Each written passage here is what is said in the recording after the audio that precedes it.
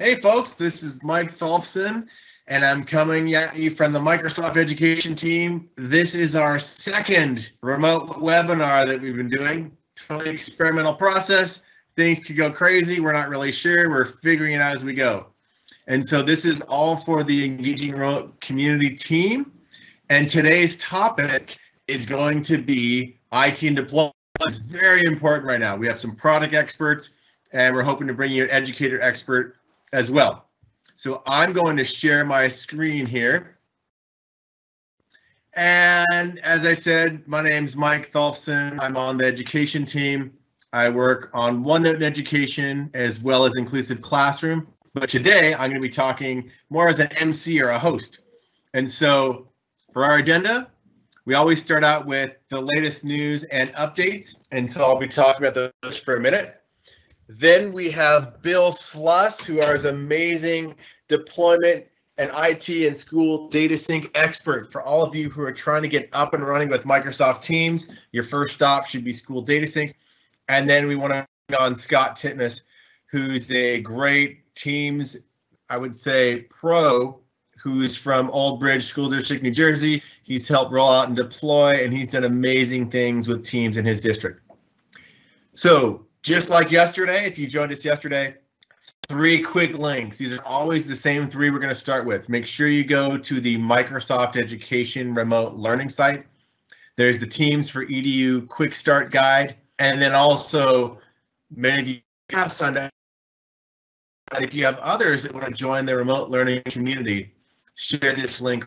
In terms of the updates for today, want to reiterate the announcement from yesterday. For those of you that didn't hear, we had a great announcement with Teams meetings and Canvas LMS integration. So a big announcement that you'll be able to link up Teams meetings with your Canvas calendar items in a really seamless way. And so Justin Chando, Angela, and some engineers worked together really quickly to get that integration out.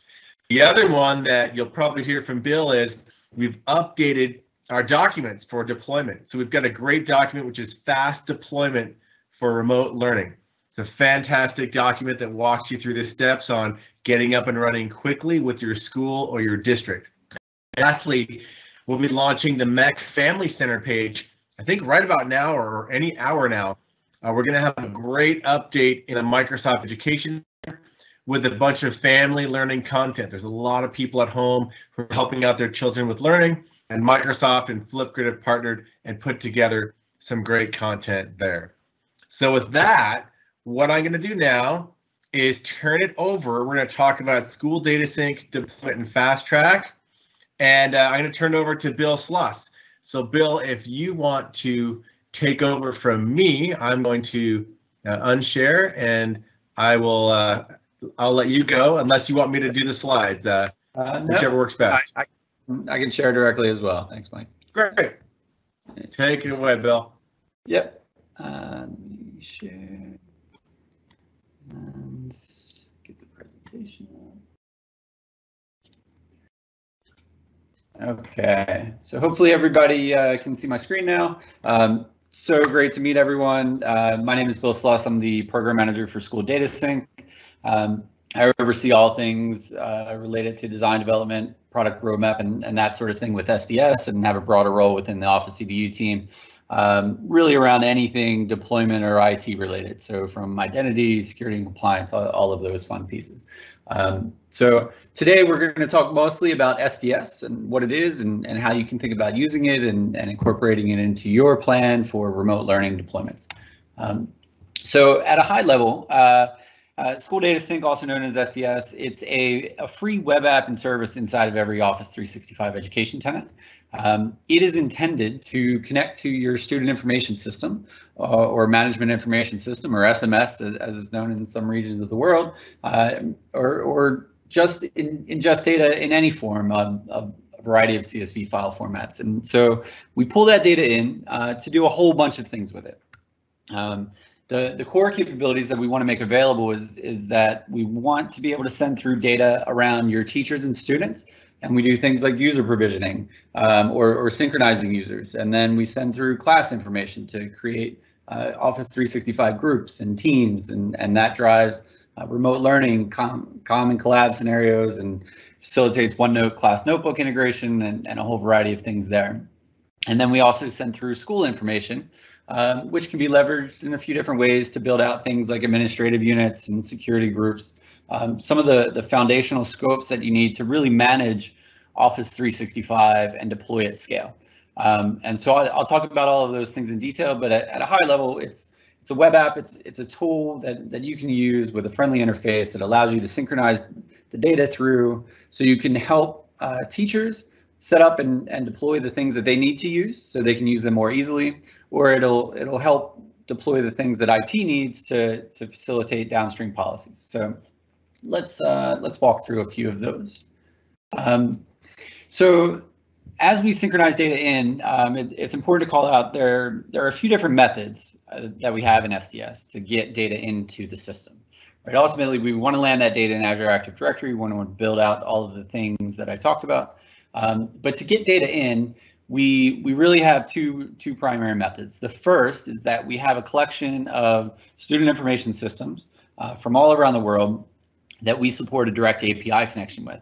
And what that means is you can go into SDS, you can put in the credentials that associate with your student information system, and we establish a direct connection with that system and pull data directly over the pipe. The other method, which is available to anyone and everyone, is that regardless of what system you're running, it could be a database that's sitting in a closet somewhere. It could be one of the systems that you see up here on the screen. Doesn't really matter, but if you can export your data into one of our available CSV file formats, either the SDS format or the Clever format, you can ingest data in just the same way, right? So it's sort of the catch-all. No matter what system you have, CSV files work, and you can send them right into SDS, and we'll provision out all of the things that you intend. We also have a flow connector that can set up and make CSV synchronization feel more like API synchronization. So after you can automate an export from your sys into these CSV formats, we can enable the flow connector to, on a regular scheduled basis, pull in that data systematically on a daily or even hourly basis, depending on your needs. So automation on both for sure, but definitely different capabilities across. Drilling in a bit deeper, one of the primary foundational things that we do in SDS is we have to synchronize users. And so if you already have users in your directory, the method of synchronization is we want to synchronize existing users, and we just evolve identity. So we stamp in things, metadata extension attributes on the already existing user objects. And it's important to note that when we do that, if your users already exist, they can be coming from your on-premise Active Directory environment. They can be cloud-only identities. It doesn't really matter from our perspective. All we do is add some additional metadata on those users. Another core capability, though, that SDS has is that we can actually create the users if you don't have a tenant running already. And so if your starting point is really zero, you haven't onboarded to Office 365, you just want to get that initial deployment, cloud-only deployment out the door, you can upload files to SDS, and we will provision out users and assign licenses on that provisioning process, right? So it really takes you from nothing to the full spectrum of Office 365 tech with very little effort and setup time. So those are the two models for synchronizing users, and they really set the stage for everything else that SDS does. The next thing I'll talk about is around classes. So today you can also upload a classes CSV, or you can pull across classes from your sys if you have an API connection. And really it's these three primary use cases, right? Microsoft intends for the virtual classroom environment to live within Teams. I think everybody's talking about Teams these days and wants to deploy Teams. So we model all of the classes that comes in as a corresponding class team, and then you can fire up and provision on top of OneNote class notebook, and that builds out sections for all of the students and teachers within your class. And really underneath of those teams, though, you also have an Office 365 group, and a group ports to a variety of services across the Office stack. So certainly it's the back end of everything that we do within Teams, but if you're using something like Planner or Stream, those other applications within our broader platform are also group enabled. So building out classes as groups really empowers the entire ecosystem and set of applications that we offer. In addition to doing classes, we also provision security groups. And so as you look out as an IT admin within Office 365, nearly every policy or configuration, whether you're deploying devices or applications, managing identity, all of those policy configurations, at the heart of them, you often need to specify a security group to define what that or which users that policy would apply to. And so if you're deploying devices, things like Intune Education Device Policy or setting up MDM policy, for example, you need security groups that manage those scopes. And apps, certainly conditional access policy, who can use which app, group and team creation policy, all of these things require a security group. And in SDS, we have a couple types of security groups that we build out. So we will create an all teachers group, we'll create an all students group, and then assuming you send us school information through, we can create on a per school basis, teachers of school, students of school, and then an all up school security group that contains both teachers and students. And those things can be really powerful. It really gets you halfway to actually managing the platform at scale. So security group provisioning is a huge scenario for SDS. We would encourage everybody to take advantage of that capability as well. And of course, it requires that you synchronize all of your users as a foundation to make that work. The last scenario that I'll talk about is really around AU provisioning. So AUs are a unique type of group in Office 365. They're entirely intended for role-based delegation. And so if you want to provide administrative privileges to certain people within your directory, but you don't want them to be able to manage the entire directory, you need administrative units. And so we have two scenarios in SDS where we build administrative units. The first is that for every school that we synchronize, we'll add in every teacher, student, and class to that AU. And then you can use roles like the help desk administrator role, and you can assign school-based administrators effectively to manage just the students, teachers, and classes associated with a given school. The new scenario, which is in preview right now, but certainly we can play to you if you request it through our onboarding team, is teacher password reset. So again, here we're building out AUs on a per school basis. Only we include just the students of the school. And then we enable or provide the ability to enable any teacher to reset the passwords of students in their respective school. SDS's role in that picture is we provide all of the scopes, the foundational AUs, and then we also provide a UI to enable any teacher to actually do those resets on a per school basis. So that's a new capability. We're hoping to GA that soon, but it is available in preview right now if you need it. And so those are the core capabilities of SDS that we commonly see, certainly if you want to enable Office 365 at scale as an IT admin. We believe strongly in the SDS value proposition such that we make deployment free for all of our customers. And so if you're an organization looking to onboard and you want to use SDS, those second two links we provide at no cost.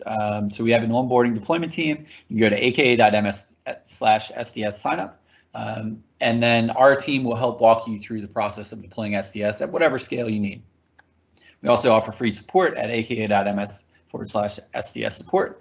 And if you're in a scenario where you're coming from, say, an AD on-prem integration and you need to enable hybrid identity with things like AAD Connect, ADFS, or enable Exchange Hybrid, I'd recommend going to the Fast Track team, and that's that first link that you see there on the screen, fasttrack.microsoft.com. A couple new links that we just got out in the last week or two, specifically around deploying remote learning solutions quickly. We have a deployment from AD on-prem. We have fast deployment with SDS if you need, just a cloud-only environment that's turnkey that you can get up and running within a day or two. We have a deployment decision guide that sort of walks through both of those scenarios and paints the picture of which one might be the right one for you. And then lastly, the new announcement with the Canvas integration that that Mike referenced, which is absolutely amazing. In order for that LMS integration to work, you have to make sure that you have users in Azure Active Directory and in Office 365 that are licensed in order to take advantage of that LMS configuration. And so for that, we published a new article that's specifically tailored to the most streamlined version of creating users, which is applicable to both K-12 and higher ed scenarios. So check that out. This deck will be made available, and the links will be in here as well. And with that, I think we're going to turn it over to Scott. Hey, thanks, Bill. And this is Mike. I'm going to share my screen back, and we are super lucky to have Mr. Scott Titmas. And just as a background, I've known Scott for a few years, and we started up these webinars. And okay, who's the man with the plan? Who's one of the best teams deployment training masters in the universe? And it has to be Mr. Scott Titmas. And so we have him here with us, and I'm going to interview him and ask him some questions on deployment and training when he's done. And Scott, if you want to swap over to video, if you want to share out the video so we can see Scott, then Matt, that would be fantastic on your end. And what I'm going to do here is I'll stop presenting and let Matt switch over to Scott's video. And Matt is our behind the scenes producer, Matt Whitehead. Thank you for all the fantastic production. So there we go. So Scott, why don't you introduce yourself first? Just let everyone know here who you are, what you do. Yeah, so like you said, Scott Titmas. I'm a technology integration specialist in Old Bridge, New Jersey. So a counterpart and I, we service our about 10,000 students and around 1,000 teachers in a Microsoft EDU district. And so you've been with us since sort of the beginning of a lot of the teams work. So tell people sort of what you did, how you helped manage the rollout, how did SDS and teams play together in that process?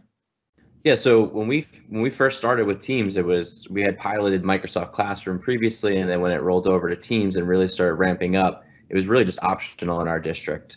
If teachers wanted to try it, they could. If they didn't want to, they didn't have to. So my counterpart Jim and I were really kind of just rolling out one-to-one PD, meeting with individual teachers who had said they wanted to try this new thing. And then from there, as things grew, once more and more teachers wanted to use it, we really started to see the value in it. That's when we started using SDS, and that kind of took everything to the next level.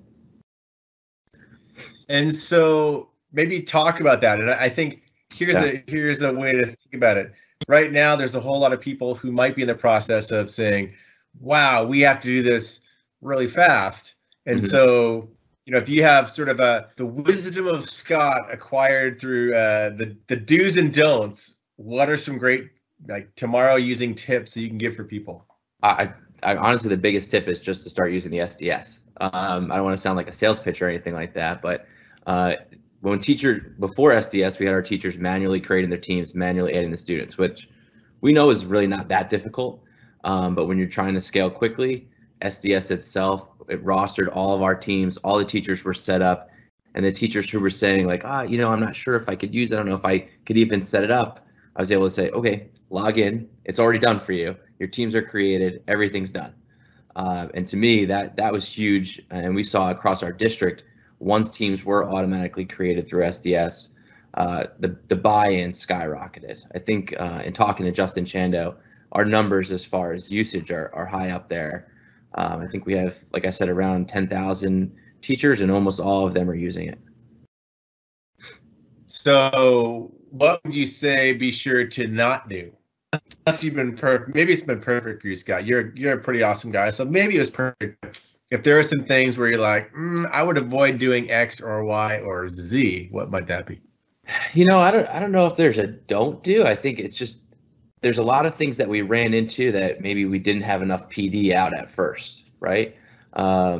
Like small things like maybe that, you know, before we were really using Teams in the very beginning, we had this great internal debate of OneNote or Teams or which one first, right? So I guess back in the day, the don't start the OneNote first, because then you could just add it to Teams if you do that.